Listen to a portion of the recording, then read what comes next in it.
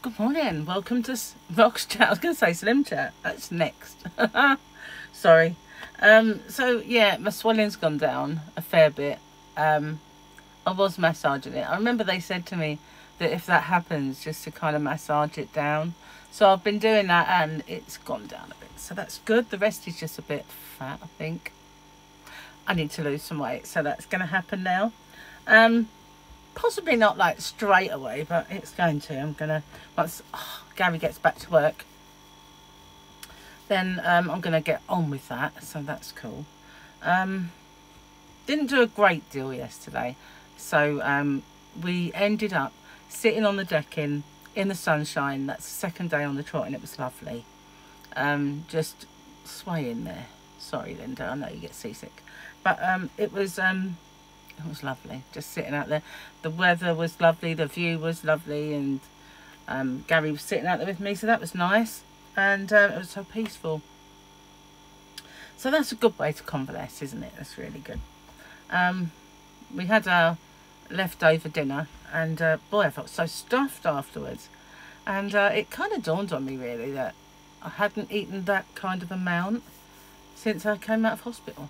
And maybe I shouldn't, because it was really... I really felt quite stuffed, but it was mostly veggies. I did eat a lot of vegetables. They can't be bad for you, can they? Anyway, I slept really well. I did wake up a couple of times and had a lot of stiffness when I woke up, but after a while, get moving and it's all better. I mean, it does hurts to put weight on it, but it's nerve damage, so it will, unfortunately. And you know, I think there is a little bit of improvement in this, not massively. But it is, as I say, it's all the nerve damage, and hopefully as time goes by and it heals, it might even improve more. The little exercise that she gave me to do with my tongue, I tried and tried to do it. I've washed my hands and I try and stick my tongue out, but it kind of goes over there a little bit because of the scar tissue pulling it. And I can't grab that edge. There's not enough edge to grab anymore. So, that one, I'd like to be able to do it because I really want to massage that scar tissue from being a lump to being, you know, more pliable. I can't actually get hold of it. Where there's a will, there's a way, so I will keep looking into it and trying. I did some crochet yesterday. Woohoo! I finished the blanket, so I'm on the border. And I've just done a bit of a white edge so far. And it's now, what am I going to do? Am I going to do a bit of colour, or am I going to just edge it in the colour, do a bit of colour, then go back? So I'm kind of like in two minds, and at a crossroads there where I need to sort that out and get it done. So that'll be good. And then I can do the swatch and get the tutorial done, which is cool. Gary's brother Martin's coming over later on today. And Gary asked him if he wanted something to eat, so he'll be on his own. His other half's at work, so we're just gonna have steak, I think, today. Be nice, and it'll be good to see him. Mike and Gemma, the only ones that haven't been for dinner, so we've got to have them over for a roastie at some point. And then everyone's been. It's all fair. It's all fair then. Well, even Jamie will be here soon because he's coming down. Friday, I think he'll be here and staying for a few days, so that'll be nice. So bringing Chloe with him. She didn't come last time, but he was doing that work, so so yeah, that'd be cool to see him. So yeah, that will be everybody that's eating in our new kitchen once we get Mike and Gemma over. Tyler's loving his nursery. Oh, bless him, he's so small, but he's yesterday, at first they only went for an hour. They kind of just give them a little bit of a break them in gradually. And so he kind of went for an hour. First day Gemma was there. Second day she left. And apparently had the time of his life. Just playing. And he really enjoyed it. So he's going to nurseries. I thought it's weird thinking my little baby's going to nursery because he's the last, well, he ain't the last way. We've got River, but she's a long way off a nurse. Well, she's not actually, but you know, obviously they can go to nursery at any time. And I think you can get nursery places if you're working, so that would be the only sort of time. But I mean school nursery, you know, the actual at the school, going to nursery and then going to school. So, word of the day. There's another little slang word, and it's ledge. Ledge. Because it's short for legend. So if they say, oh, that is a ledge. You're a ledge. I often get called a ledge by someone. Can't really remember who calls it me now, but somebody does. You're an absolute ledge, meaning legend. So if someone's giving you a compliment, that's what they might call you, a ledge.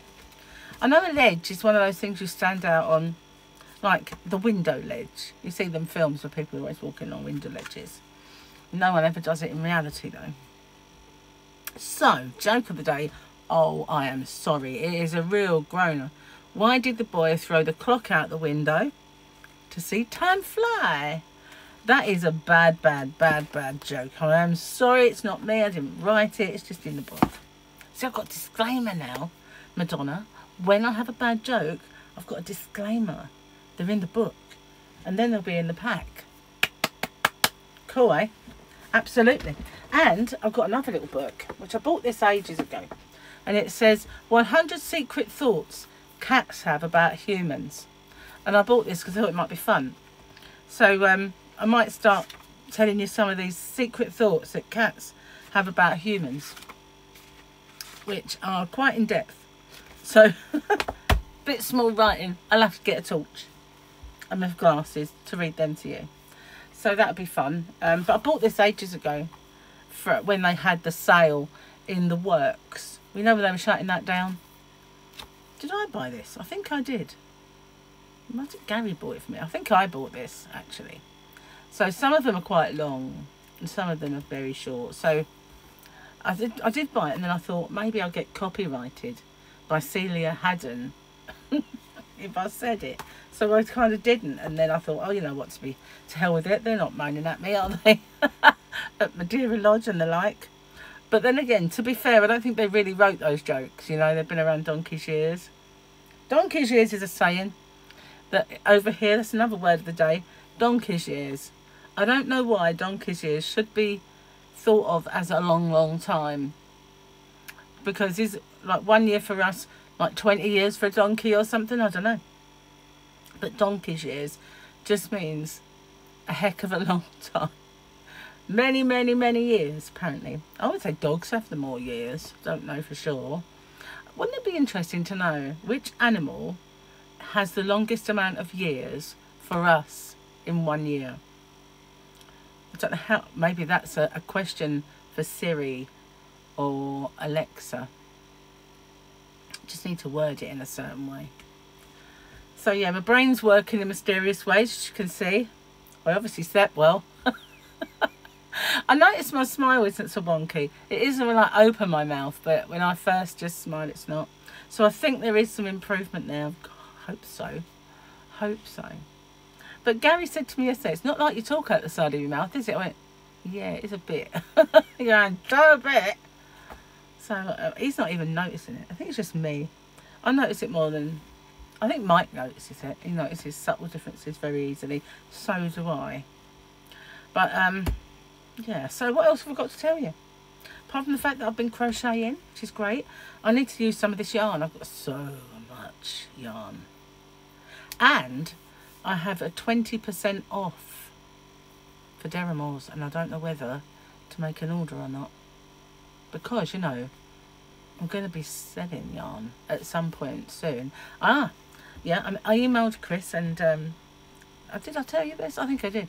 So yeah, all systems go whenever I'm ready, which is brilliant. I've got speech therapy on Monday. It's only like a video call, so that'll be weird. I've never done that.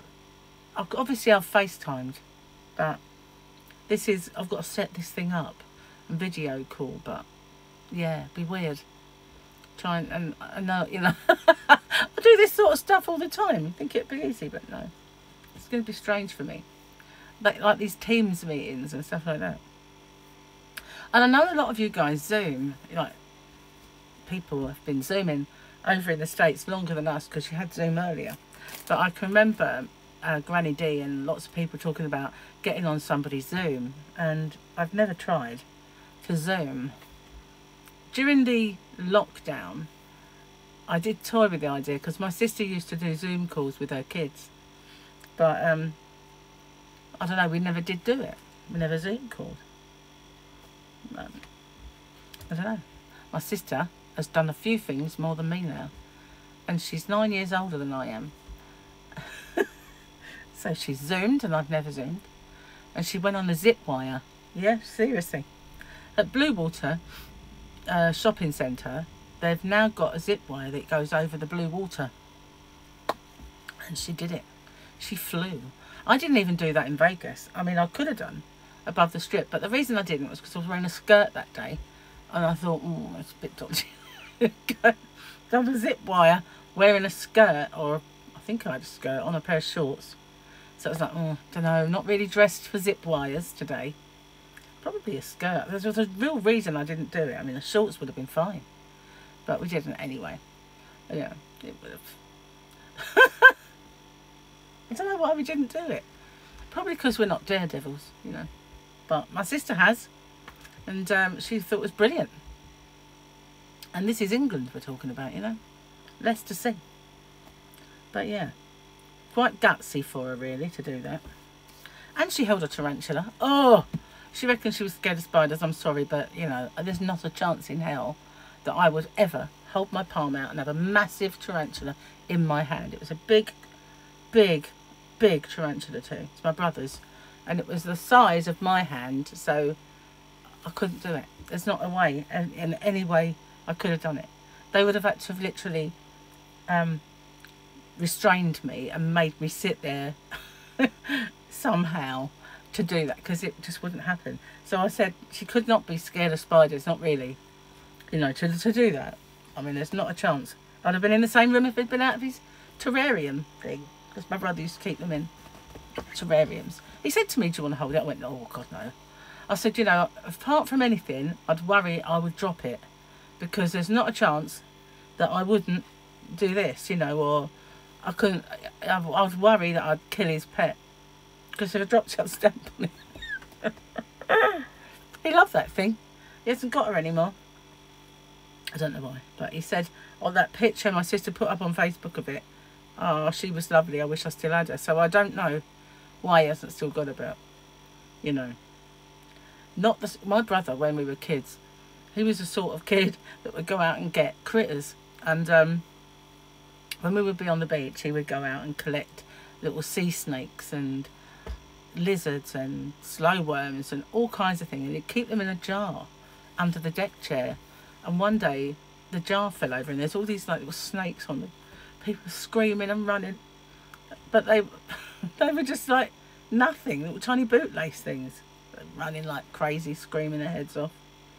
He was the only person I knew that found those. You know, Mike, when he was a kid, he used to go out and get slow worms and lizards and frogs and all the little critters that you could sort of see around, centipedes, millipedes. He was into that. He doesn't sort of, he never followed it through, but he was really into that as a kid. And I bought him like this little box with the, you could have breathy holes. And he was always bringing something home, putting it in there. He brought a snake home once. Great big snake, and even Rent-A-Kill couldn't identify this damn snake. It looked like a cross between an adder and something that's head was shaped like this. And we had to call them in the end because we didn't know what to do with it and it would die. So I phoned them. It was massive. It was in an old fish tank. And when they came, they thought, whoa. It had all the markings of an adder but not the shaped head. Head was shaped like a cobra. So God knows what it was. Didn't bite any of us, thank goodness. But yeah, they took it away. But he kind of grew out of that. Thank goodness. But we did have a few frogs and lizards without tails that he managed to find and stuff. So yeah. Paul didn't do that, but he did like keeping, not salamanders, but axolotls and things like that. They both like their weird pets. Mike always wanted to have those really colourful shrimp that you can get. And I think at the moment they've got a terrapin, a little turtle. I've only got one, I think. When they were kids, we had two. They used to smell. Because, you know, you have to really clean them out a lot. And their water's toxic. So I was forever trying to keep them clean. But we let them go in the end. There used to be a big pond that had loads of them in. So we just let them free. It was the only way, really. Anyway, I'm going to get off. I'm going to finish my blanket today, hopefully. Although we have got company at some point. But maybe if I can, I'll try and do it this evening. And then I'll get cracking on making swatches so that I can show you how to do it and do the tutorial. I was thinking of making another wrap. But I keep thinking of new stuff to do when I have stuff I've already got to do. So anyway. A bit annoying when your brain works quicker than your hands, you know. Anyway, I'm going to get off and upload this. Thank you for watching. Stay safe, everyone. Take care. And I'm going to try and do a live stream. I was going to try and do that today. But I'm not sure how long Martin will stay. But if I can, I'll do it today. And just watch out on my wall. I will say that I'm going to go live shortly. If I can't do it today, it'll be tomorrow. But I'm hoping to do it this evening, early, or today. Anyway, thanks for watching, as I said, and I'll see you soon. Bye for now.